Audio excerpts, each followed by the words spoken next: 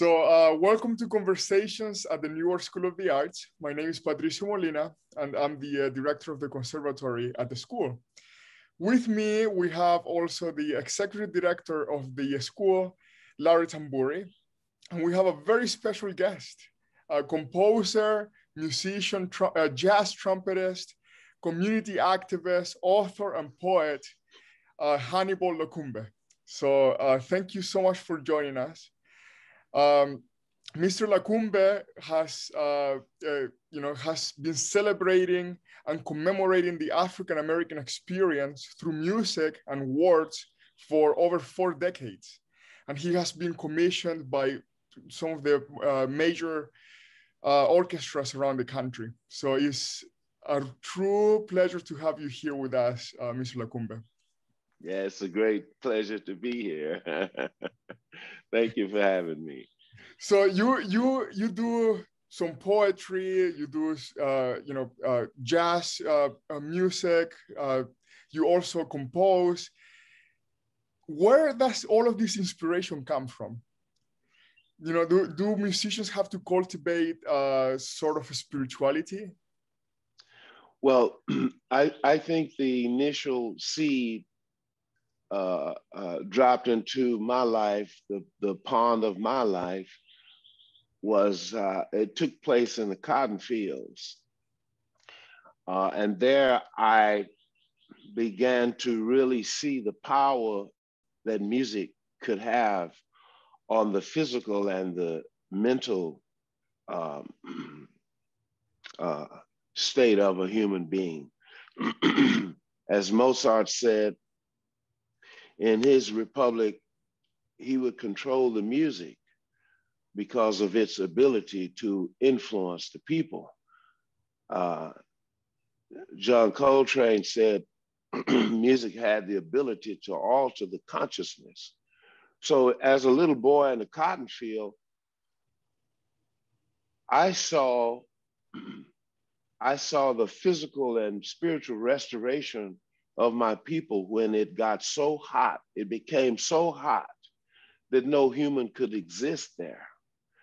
And so when I would take them water, they would throw it in the air. When the heat became so intense, they were covered in shrouds of heat. They began to sing. And that's when I made the connection that music has the ability to make hot cold, to make cold hot. It has the ability to rejuvenate the spirit and the body. So that's where it began. And so from that moment on, I always made sure that I paid tribute and honor to the profundity of that observation that I made. So all of my music is to bring about a healing and restoration of human beings. So you and your family have a big history in Bastrop County. What does that mean for you, and how does it impact your music? It means everything. Before I began a composition, the one you commissioned to God, Mississippi, and a man called Evans, I always go to the cemetery and I just sit, sometimes for hours, sometimes overnight. And I ask that the spirit of my great-grandfather who was brought to America in a slave ship, my grandmother, my grandfather, I always ask them for guidance. What should I say about this piece? What should I do? My great-grandfather said in the case of Medgar Evers' piece that I was to go and do a ceremony in the carport where he bled to death, moving towards his family, trying to protect his family. And actually, in the newspaper article, I found out they took a photograph of that ceremony. I did the ceremony of remembrance And I go from there, because the most important thing for me is to get out of the way of my own understanding, which is so limited. Uh, that's key to put your ego in check so that you can hear the universal information that needs to be given to the people. So as a result, in all of my work, there is no call for vengeance. There's no cry of vengeance. There's no profanity, just a story. That sounds wonderful.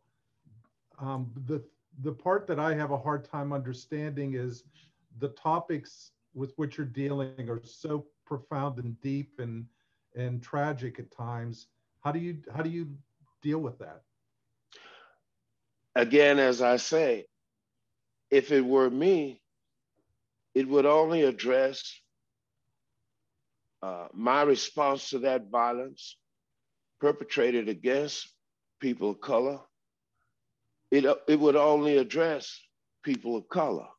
Mm-hmm.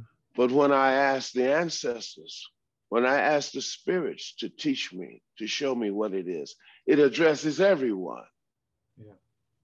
And that is the truth. That is the truth of a statement, mm-hmm. or of a piece of music. When it addresses everyone, the universality of it all.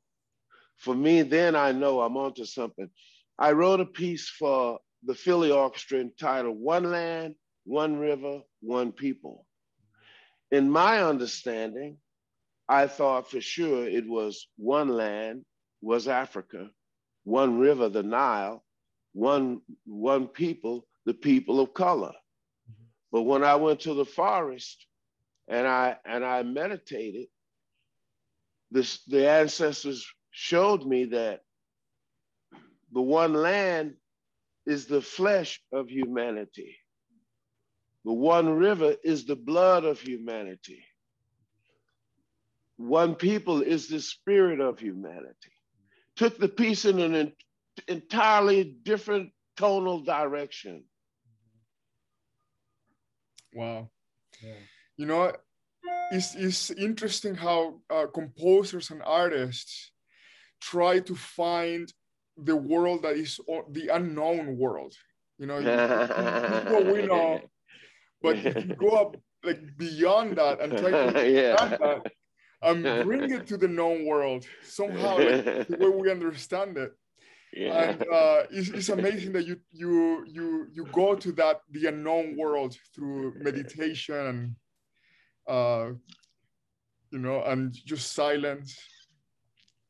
You know, so what was the genesis for the work African Portraits? Well, growing up in the South here, once I left my grandmother's farm, I was always set upon. I was always set upon by society. And so my 5th birthday, I still was, I wasn't wearing shoes when I was 5 years old, because on the farm, it was so beautiful.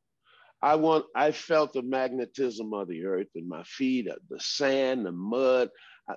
They had to corral me to put shoes on me, because it was such a horrible transition. And I would always throw them away. But at any rate, my 5th birthday, I had to keep on these shoes in order to go into town, to go to this soda shop. So we went to the soda shop, and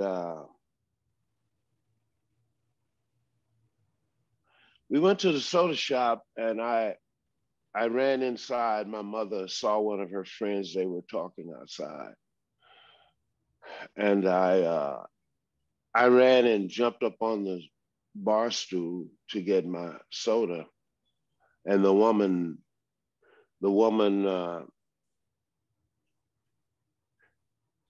cursed me like I was a sick animal. because at that time, people of color were not allowed to sit on the bar stool. So I'm 5 years old, right? And what she put into me, the venom she put into me lasted until I was 30 years old. Sorry. My great birthday present when I was 30 years old was to no longer feel what she had put into me. And to this day, she doesn't even realize that had I told my mother, I ran outside and told my mother I wanted to go to the river. My mother said, "What's wrong, baby? Don't you want your soda?" I said, "No, Mama." I realized then that I saved that woman's life because my mother was fierce. And had I told her what the woman had done to me, I know she would have gone in and injured her. But there are these gifts that we have when we make certain decisions. When Medgar Evers made a decision not to use his consummate skills as a killer that he learned in the army, in the Normandy invasion, no less, when he resisted the beast telling him, "Look, why don't you put down that picket sign you have walking in front of the library and the zoo to try and make it possible that your children can go see a lion or read a book. Why don't you put that down, get your M1, go down to the state capitol and start shooting these people, white people who are oppressing you?" So Medgar had this decision to make. And when he said no, then this spirit said to him, "Now, tell me, what is your greatest wish in life?" Medgar said, "What I wish can't be possible." "Well, tell me." "I wish that my sons, my children, my daughter could see me when they are adults, that they could see me as I now am." And so the spirit said, "It has already been done." So 30 some years later, when Michael de Baden was commissioned to exhume Medgar's body for the trial against Beckwith, the deranged man who killed him, his son Van came with him and went to the hotel because de Baden didn't want him to see the condition of Medgar's body when they exhumed it. But when they exhumed it, de Baden freaked out and called Van over and looked at his father's body that looked as though it had only been buried for 3 days. His suit, his clothing was dry. Wow. So therefore, that wish was granted. That Medgar's son got to see his body the way it looked the night he was killed. Wow. That's what happens when you get out of your own way and you ask for help. You said, "Show me." You say, "Show me. Show me what I'm to do. Show me what I'm to write."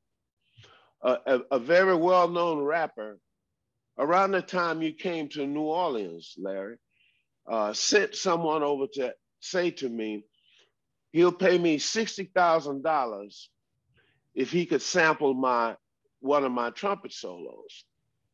I said, "Well, no problem. Let me see the lyrics that are going to be on the record." He said, "What do you want to see that for?" I said, "Because whenever I write something, I take my text and I go to where my ancestors' bones lie and I read them." He said, "Well, how about I give you 80,000 and you mind your business?" I said, "You couldn't give me 80 million. That's part of my process." Mm-hmm. So I said, "Well, you can't do that, man, because this stuff is, people died for this music, and I would die for this music." So I don't know. I guess I kind of forgot your question, but it was leading me in that direction. So forgive me. You know, I just find it very interesting and inspiring. the way you let the process guide you instead of you forcing it to a certain way. You know, you just let it come to you, and even the meaning changes according to these unknown forces, and it's inspiring, you know. Yeah. So what are you working on today? I'm working on an opera entitled The Jonah People, a legacy of struggle and triumph. And all of my works are extremely visual, and I consider them all to be opera in nature. But this will be the first time I will actually have all of the elements of an opera: lighting, staging, actors, orchestras.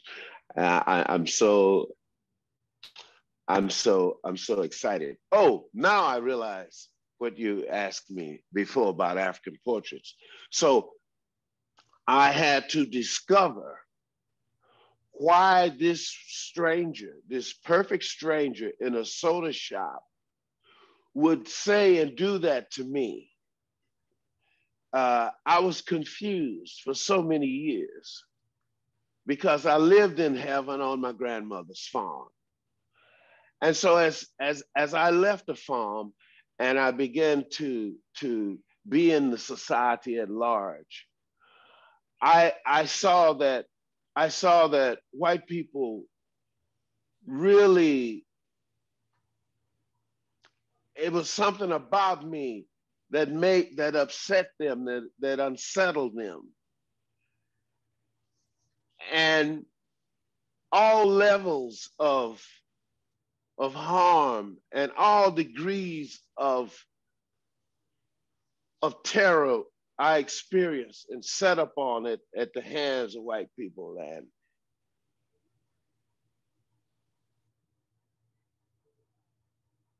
so I said, I want to discover why that is. I want to discover why this skin is so unsettling to so many people, why this hair is so unsettling to so many white people. And so in 1979, I was diagnosed with double pneumonia. I was living in New York City. And I said, well, I'll go to the land of my ancestors and die. So I left, I got on an airplane with 3 vials of penicillin my doctor gave me and my trumpet. And I wrote my mother a letter to thank her and everything, because I wasn't coming, I was gonna come back, you know. And so I met this man named Marasi, who met me. No one knew I was going. I didn't even know what part of Africa I was going. BOAC Airlines to London, from London to Kenya. I said, well, I want the first plane leaving to Africa. So that's how I wound up going to Kenya. So when I was there, I saw the truth. Not the Tarzan truth, not the Tarzan lies that I grew up seeing.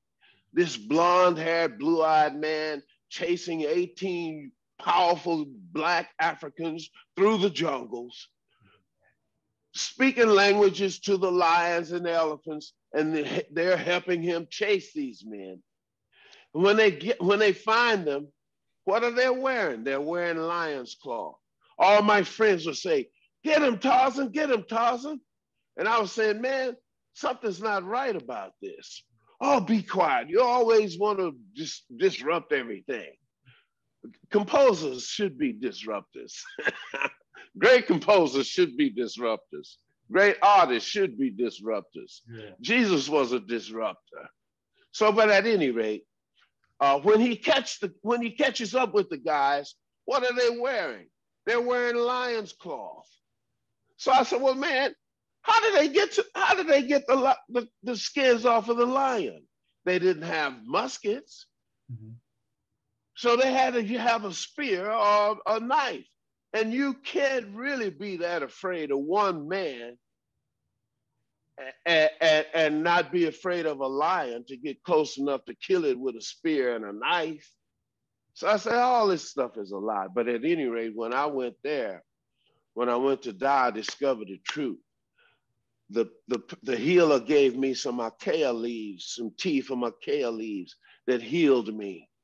Then he showed me stacks of parchment papers from botanists who had come from all over the world to study plants with him.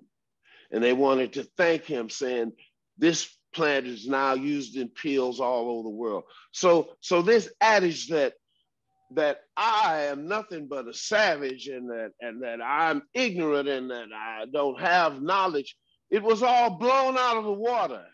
Mm-hmm.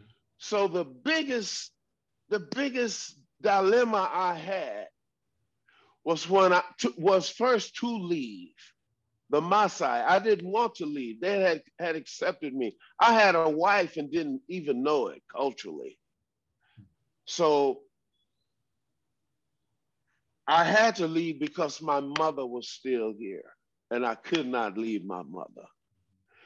And we wept for hours. The warriors and I, the children, we wept for hours because it was clear that I had to leave. And before I left, Marasi, the translator, spoke with the king, and the king told him, tell my son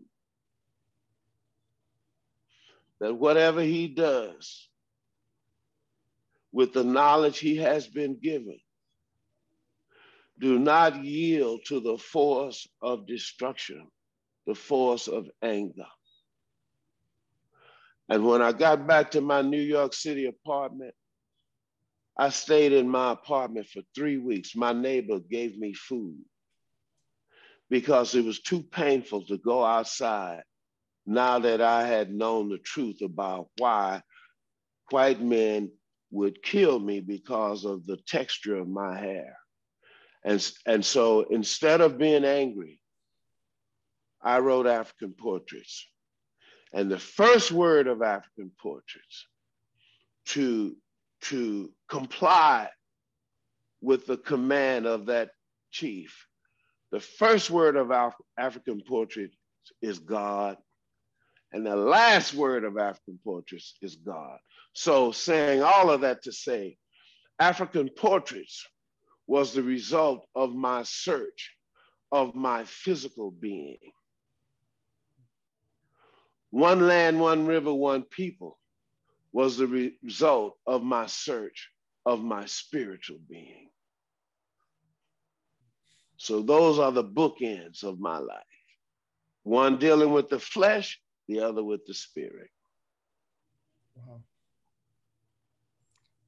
Sorry, I was like an old T Model Ford that you had to keep really trying to crank up to get it going, you know. But once you get it going, it's wow. That's so. You were mentioning a little bit about your opera. You're working on a new opera. Yes. One land, one river, one people. It's a commission by the Nashville Symphony. Is Alan Valentine still there? Yes. Yeah, Alan's an old friend. Yeah. Yes. Yeah. And in many ways, like when you were in New Jersey, from you, I felt this tailwind.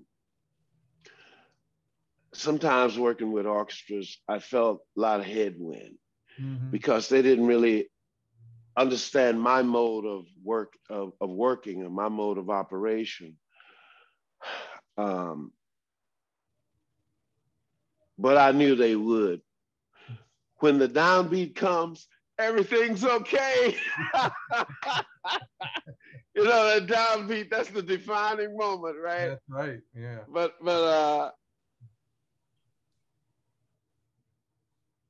this piece is really to restore the faith and the lives of people who have been set upon for 400 years in this land. And like with Medgar, there's so much research that has gone into it. But first of all, the ancestors gave me this piece to among many other things, bring a kind of clarity to the people called African Americans,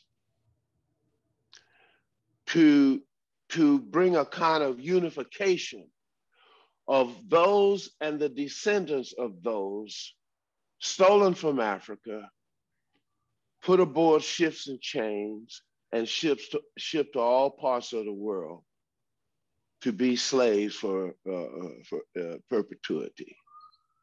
So first of all, the people who came by ship in Haiti do not identify with the term African American. So as I was writing this piece, as I was writing a piece about my great-grandfather, I went to the forest and I was awakened by the power of the Milky Way. And I stood up and I asked the creator, I said, who do you say we are? Those and the descendants of those taken from Africa, shipped to all parts of the world as slaves. The spirit said, to me, you're like Jonah. Man, couldn't learn this in music theory 101, that's for sure, or history 101 either. To me, you're like Jonah. And the only difference between, and like Jonah, you were put into the womb of a ship. You were put into a wooden womb. The whale is an allegory, but he went down into the wood of the ship. And that's where he had to wrestle with what he had been given to do. So the creator says, the only difference between Jonah's ship and your ship is that his ship was followed by seagulls and yours were followed by sharks. The slave trade changed the 9 million year old migratory pattern of the sharks. They fed upon so many of us. So, and African American doesn't do it because many Africans in America flew over on Learjets. So there had to be a name that is common to the history of all of the people who suffered that terror and their descendants. And so in Brazil, there are more of us that were taken in Brazil than to America. So we are in Peru, we're in Colombia, we are in Boston. So what would be the term that connect us all? The Jonah people, the people of Jonah, man of Jonah, tribe of Jonah. So this is the underlying purpose of this piece. So this is what the creator said, to me, you're like Jonah. So that's why this piece is called The Jonah People. A legacy of struggle and triumph. Man, it's something. It is so, I want every human being in the world to see this piece. It's unbelievable. Well, do you have a premiere date? Well, I think it's spring 2022 because of COVID and everything. Yeah. And I'm really moving on it very well. I'm moving on it at a pace that will, unlike the commission with Larry, make very slim the chances of having an ulcer. in expecting the piece to be done quickly, you know, Yeah. or on in a timely manner. Yes. But it's really something. It's really a powerful piece. It's so, man. I've always wanted to address the womb of the ship and what happened in the ship. Well, you do. I always wanted to address that in this do a manner. little bit of that in African Portraits. Yes, yes, absolutely, absolutely. And to actually have, for example, man,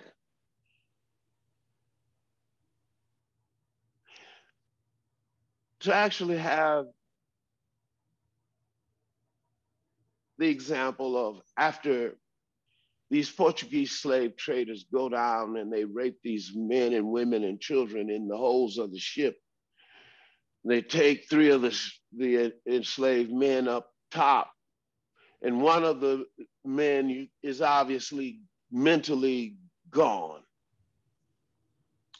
Veil 2, I write in veils, not movements, but there are 4 veils to this piece. Veil 1 is called Ile, which is Yoruba for home. 2 is they swallowed the ocean for me. 3 is Nalela Kole, Yoruba for searching. And 4, the new being. But at the end of Veil 2, they swallowed the ocean for me. This one of the 3 slaves, they took up on top of the ship to douse him with water.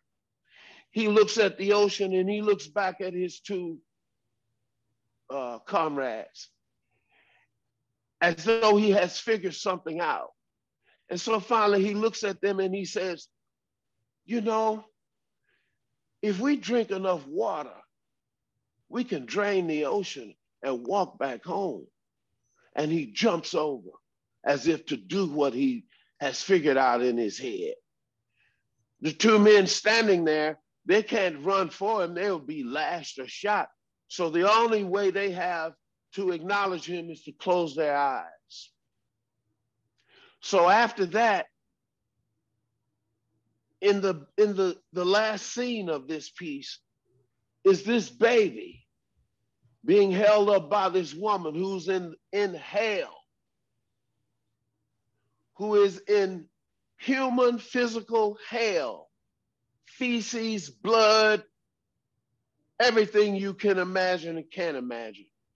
And the last is that she holds up this baby.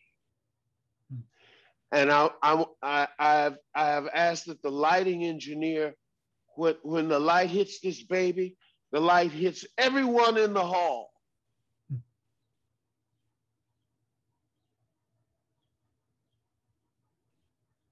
Because everyone in the hall, everyone in the world, every human everywhere is responsible for every other human being everywhere. And until that lesson is understood, we're going to always be dropping bombs on each other. Mm-hmm. And always thinking we're better than each other. Mm-hmm. And we miss this indescribable gift called heaven on earth. Yeah. It sounds amazing. I'm going to try to be there. Oh, you have to be, you know. Yeah. You have to be because your gift is part of this.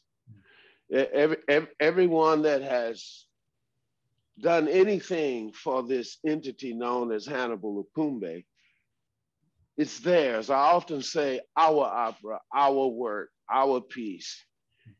Because Lord knows alone, I don't know. I'd be cutting grass in a ditch somewhere. I doubt that. So, you know, we're at the end of the time here for the interview. I just wanted to, just ask you one more question, because we're at a school and we have many aspiring composers, young composers. So what is your advice for our composers at the school? Send me an email, or I like writing letters, and I always answer letters. And some of the questions they might have would certainly need more time than I would be able to address here. But I do want them to know, I do want them to have access to me. But I guess in a kind of a nutshell, I would say to them to always seek the truth of themselves and of what they are addressing, what they are writing about. And as I stated, often that for me personally, that deeper truth is always evident when I get out of the way, when I remove my own ego from the process.